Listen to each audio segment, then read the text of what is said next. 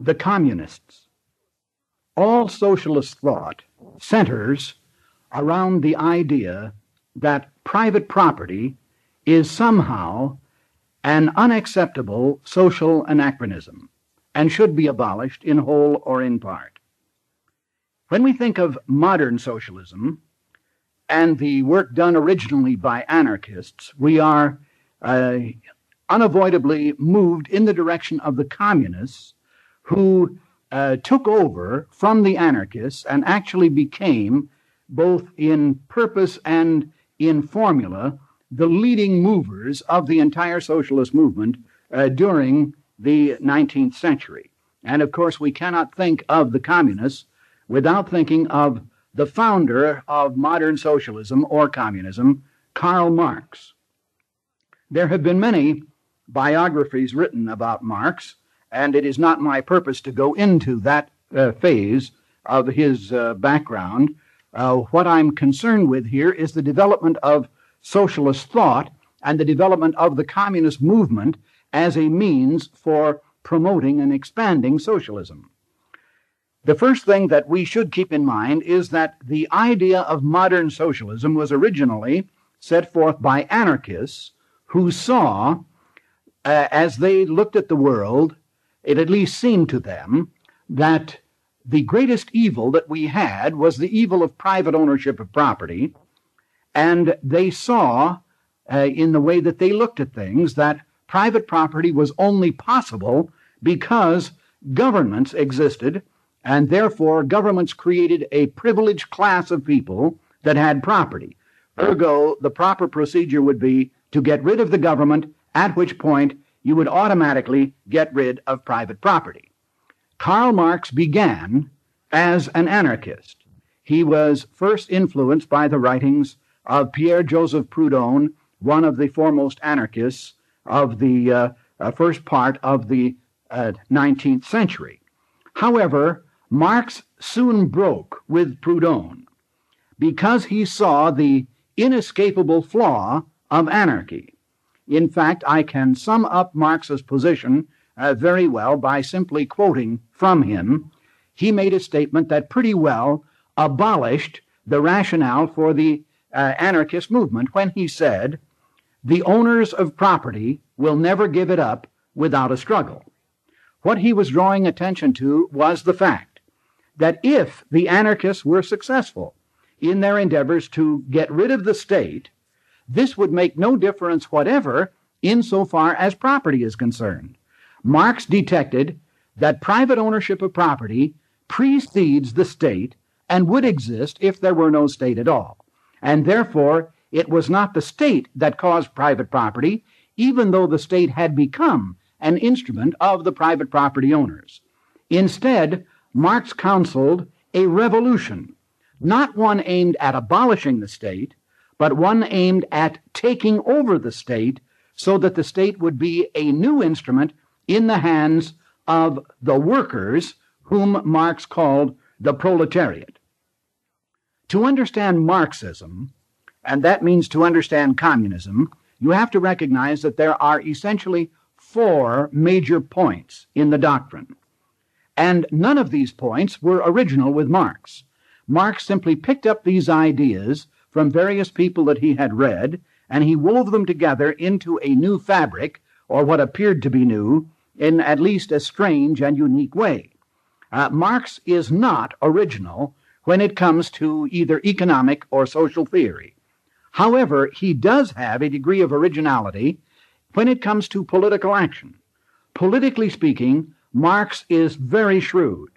Economically speaking, Marx leaves a great deal to be desired. Although he has been hailed as a great economist, in point of fact, his economic theories will not hang together. He is very faulty here, although many people as yet do not see that. Anyway, the 4 points within Marxism would be these. 1, the abolition of private property. This is a major objective. That is to say, the abolition of the private ownership of property. And Marx got that idea, of course, fundamentally from Proudhon, an anarchist, but he also has a debt of gratitude to be paid here to such men as Plato and others who predate Proudhon, and who had also argued that private property is the source of so much mischief and discord and inharmony.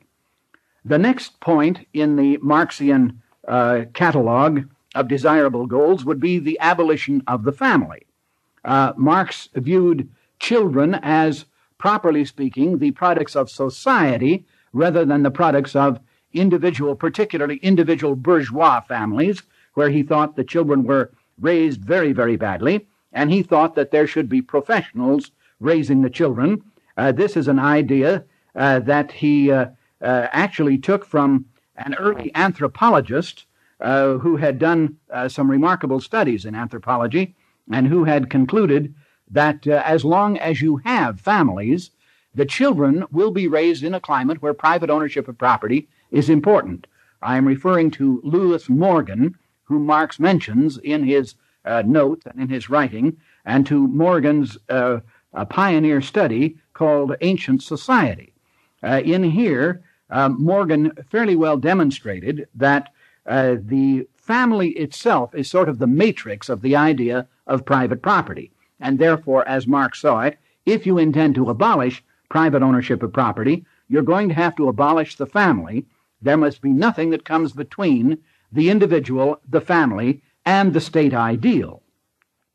The third point within the Marxian lexicon would be the labor theory of value.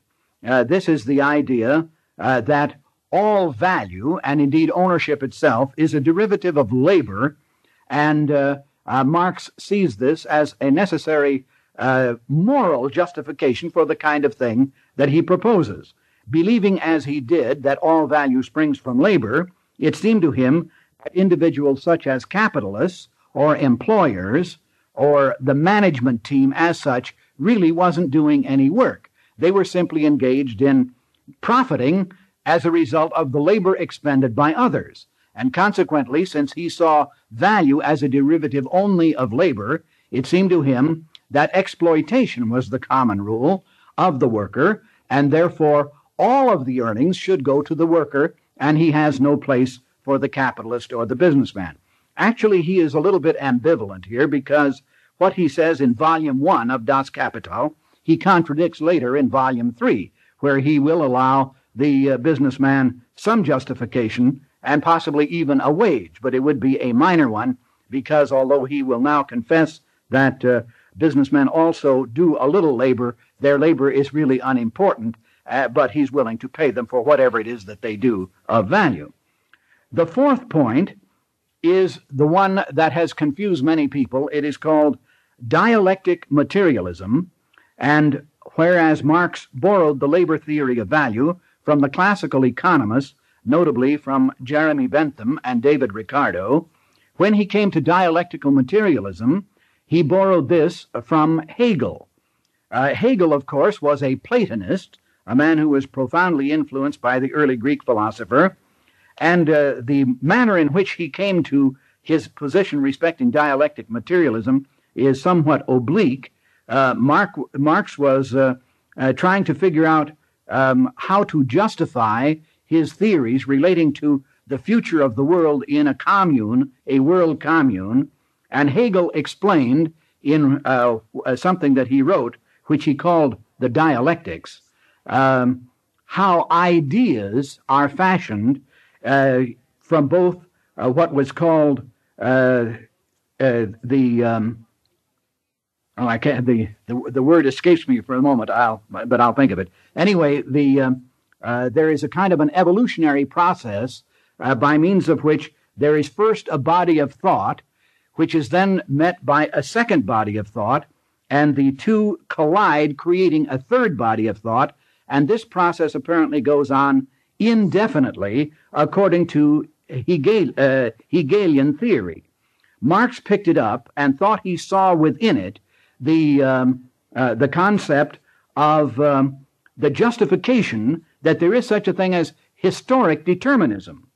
And as he saw it, the entire explanation of economics would fall into this idea of historical predeterminism, and therefore he was able to say, as a result of his theories relating to dialectic materialism, that it is historically inevitable that communism is the wave of the future and that one day we will all be communists. Now, these are essentially the 4 points: the abolition of private ownership of property, the abolition of the family, the labor theory of value, and dialectic materialism. None of these, as I pointed out, were original with Marx. He borrowed heavily from others, and he wove them together, and that became the fabric of New World Socialism or communism. Now, the place where Marx was original related to his political theories. He saw the world divided between 2 dominant classes: the bourgeoisie, who were the property owners, and the proletariat, who had nothing but the shirts on their back. And there is a parallel line stretching around the earth between the upper and the lower class. As he viewed it, the government was the instrument of the bourgeoisie. And his idea, rather than abolishing the government, was first to organize the proletariat and have the proletariat execute a kind of end run in which it comes around above the line or breaks through the line, takes over the government, and then the government becomes the instrument of a new ruling class, the proletariat. Once the proletariat is in a position of power, it will use its power to extract from the property owners all of their property, notably what he calls bourgeois property, and then, once all of the property is gathered in the hands of the government, then you could turn around and the government would simply redistribute to the proletariat and to everybody, because at this time you would have a classless society, because everybody, excepting the people in government, of course, who are excluded, everybody in society generally would be a member of the proletariat. It would be a working class society in toto, and then they would receive according to their need. You remember the famous Marxist idea, from each according to ability, to each according to his need. Now, Marx is paired in his career by the works of Friedrich Engels, who worked with him fairly closely. Engels was a mill owner and a man who had resources, and he assisted Marx decidedly in his efforts to write and develop his theories and to see that they were promoted. Marx also became a very active organizer of labor unions. He felt that the whole future of communism related to the labor movement. In fact, if you are familiar with his writings, you will note that he is constantly exhorting everyone, that is, the workers of the world, to unite. This is exactly the idea that he wanted to bring about, and it was the union movement that he saw as the organization that would help to make this happen. He was disappointed here because the labor unions that he assisted in organizing, he was particularly active in setting up one of the early unions in Germany. These various labor unions, although they were theoretically a part of an international classless movement, nonetheless took on national characteristics whenever pressures arose. And Marx became increasingly disgusted and discouraged with the working class because they would not put aside their racial and their nationalistic prejudices and join in one great movement to overthrow the hated capitalist. He became increasingly disgruntled here. His dialectic materialism didn't seem to be working out. And incidentally, the words that escaped me a moment ago relate to the terms thesis and antithesis and synthesis. I couldn't remember that for a moment, but these were the 3 steps in the creating of dialectical materialism. But they didn't seem to work out for Marx. It didn't seem to go the way he wanted it to, and he finally died a very discouraged and a very bitter man. He was followed in the communist hierarchy by 2 other people named Lenin and Trotsky, and they struggled for a long time to get themselves in a position of prominence where they would be the major leaders of the entire socialist front. They failed again and again. In process, they sought repeatedly to bring off revolutions in Russia to overthrow the Tsar. They had any number of abortive efforts in Russia to topple the government, and every one of them failed. Finally, Lenin was exiled from Russia and fled to Switzerland, where he took refuge. So his actions there were not successful at first, and his actions also in organizing all of the socialists were not successful either. In fact, Lenin was having a very difficult time of it. The anarchists during this period were throwing bombs and getting most of the attention. But finally, shortly after the turn of the century into the 20th century, Lenin and Trotsky cooperated in holding a major conference in London, and in that same year another one at Brussels. And on these occasions, they did bring together a great many people of the socialist persuasion, and the result was the forming of a new internationale with Lenin at the head of it. It is here that Lenin got the name the Bolshevik, because he won majority support, and that is what the word means. Some people suppose that it's a special type of communism. It merely indicates the majority leader of the communist movement. And Trotsky became known as the Menshevik because he had the minority support. However, the Russian Revolution was still a long way off. And to everyone's surprise, and I presume to the surprise of some of you who are listening to me now, the first of the communist-type revolutions did not occur in Russia, although that is where most of the publicity has been centered. It actually occurred in the Western Hemisphere in Mexico. It began really in 1910 with the overthrow of the Diaz government by a politician named Madero.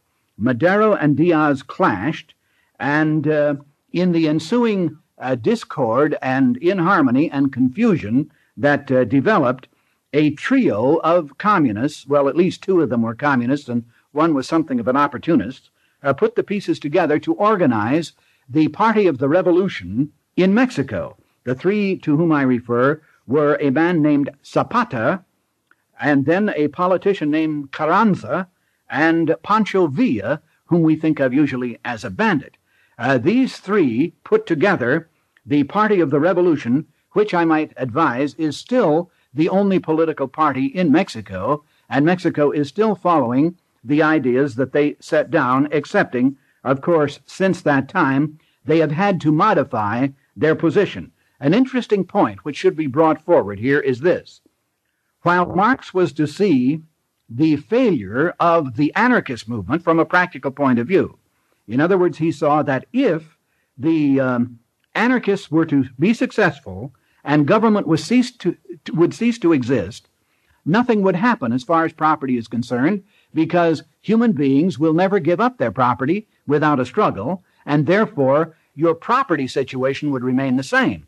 And since the socialist revolution is to be a disruption of the property relationship, the destruction of the government would not bring that about. Therefore, Marx recognized the government as the tool that could be used to bring about this type of reorientation of the property. But the interesting thing is that the anarchists were able to detect the flaw in Marxism. And Marx couldn't see his flaw, but he could see theirs. And curiously, they could see his, but they couldn't see their own. And so here you have two groups of socialists, each one seeking to abolish private ownership of property, each one condemning the opposition for not being practical about it, and actually both of them being wrong, both in what they're trying to do and in the methods that they attempted to bring off. The anarchists pointed out to many communists, and to Marx himself on at least one occasion, that even if Marx were successful, and he got the proletariat organized, and the proletariat went in and took over, and extracted the property from the then owners, it would only be a matter of time before those people in power, having the property now under their control, would be acting just like the previous owners. And therefore, you would not have a change at all in the management of property. You would simply take it out of the hands of certain property owners, transfer it into the hands of other property owners, and the exact situation would be the same. A point, incidentally, which has been borne out with all of the communist revolutions, beginning with the ones in Mexico. Although Marx's ideas have often been politically and even militarily successful, they have never attained his economic objective. And since the entire movement of socialism is fundamentally geared to an economic objective, in that sense, Marxism has been a failure from the beginning, a point which many modern Marxists now recognize, and they pay scant lip service anymore even to Marx. So this was what happened in Mexico when the Carranza government took over. Carranza became the president, the first president under the Revolutionary Party. He instituted a kind of agrarian reform and the very ideas that Marx had recommended, only to find the economy coming apart. Everything fell into a terrible depression, and it is only in the last, possibly 20 years that Mexico has been moving away from the economic disaster that was imposed upon them by the communist theory that was imposed on them from the top. Meanwhile, after Mexico went communist, which it still is today, although we have no real problem with them because they are moving more and more towards a free market and more towards private ownership of property, the second major communist revolution occurred in China. I say the second. I'm speaking in terms of chronology and not in importance, but the second in time. This occurred under the leadership of Sun Yat-sen, who was a doctrinaire communist and who, incidentally, selected his general from the University of Colorado, an American and a white man, although many people, because his name was Lee, thought that he was Chinese. But he is a white American educated in Colorado who went with Sun Yat-sen to China and assisted Sun in overthrowing the Manchu dynasty. However, the new Republic of China, founded by Sun Yat-sen, lasted only 2 years.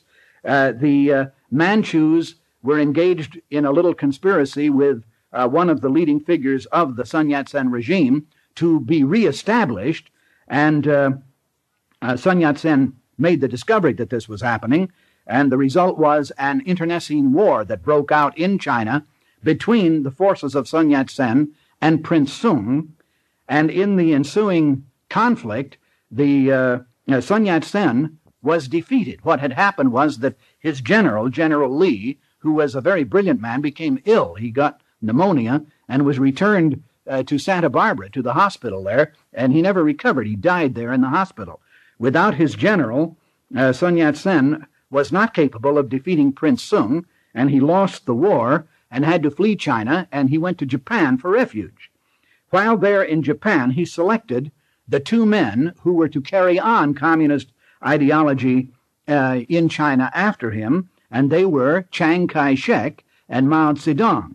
And for your information, in case you have forgotten it, Chiang was later to be sent up to Moscow to study under Lenin, and this is Chiang Kai-shek, the man that we have backed in his opposition to Mao, who is supposed to be the communist. Actually, they both were communists, and it's of interest, I think, that Chiang married the daughter of Sun Yat-sen and Mao married the cousin, so that actually, in a sense, it was just one big family.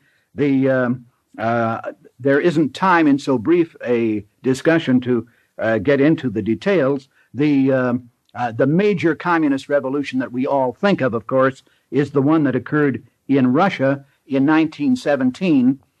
What happened was that there was a palace revolt right after Christmas in the early part of 1917, and a small band of radicals seized important offices in the palace in St. Petersburg and then sent a telegram to the Tsar, who was visiting with the troops on the Russian Western Front, suggesting to the Tsar that he abdicate. And the interesting thing is that he did so. Many people have felt that the Tsar was overthrown by force. Actually, he resigned. He resigned his post, which is probably something he didn't have to do. And as a matter of fact, the group of radicals that had taken over these key posts were not at all prepared for this. They hadn't imagined that the Tsar would abdicate, although they had demanded it in a spirit of bravado. And so they found themselves in a position where they were trying to reorganize a new government. And it was at this time that Lenin returned from Switzerland and offered his services in helping to establish Marxism from the top. But the new people there, a Prince Lvov, spelled Lvov, and a man named Kerensky, did not want to try to put in Marx from the top. They wanted to have a democratic type of government, such as we have in the United States. And this caused Lenin a great deal of anguish, and he broke with them and went out and organized the faithful into a second revolution. And this is the so-called October Revolution, the ones that the Russians commemorate each year, which is the one that put Lenin in power.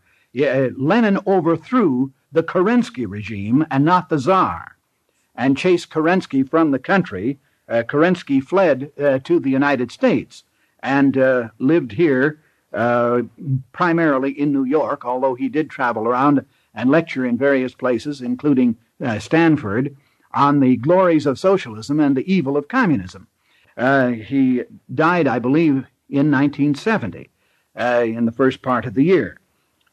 Meantime, of course, under Lenin, the communists gained ultimate control of Russia, and then when Lenin died, although Trotsky was slated to be the next in command, Stalin seized power. As secretary of the Communist Party, he knew where the bodies were buried, and there is some evidence that he kept his own spade and pitchfork handy for just such occasions. Anyway, he sent an execution squad to get Trotsky out of the way. Trotsky's friends found out about it and intervened and managed to ship Trotsky to the United States. He came into New York, but they sent for him from Mexico, where some of his friends were having difficulty with Marxian economic theory, and so he went down to Mexico to assist them there. And as I'm sure you remember, he was given protective custody. He was put in jail, as a matter of fact, to safeguard his life, but the execution squad found him even there, and he was executed in Mexico, where he was trying to help establish the communist regime there. There have been, of course, other communist takeovers, the one in Cuba being perhaps one of the last or one of the latest that we are very familiar with, although there has now been a rather unique breakthrough in that a communist regime has arisen in Chile, in South America, by means of an election. And so far as I know, that's the first time that's happened, that a communist would come to full power without anything at his disposal but an electioneering process. Anyway, the communists are very interesting people. In a presentation as brief as this, I have only touched very quickly on a number of points. I suggest that you read more about it. It makes fascinating reading. Thank you.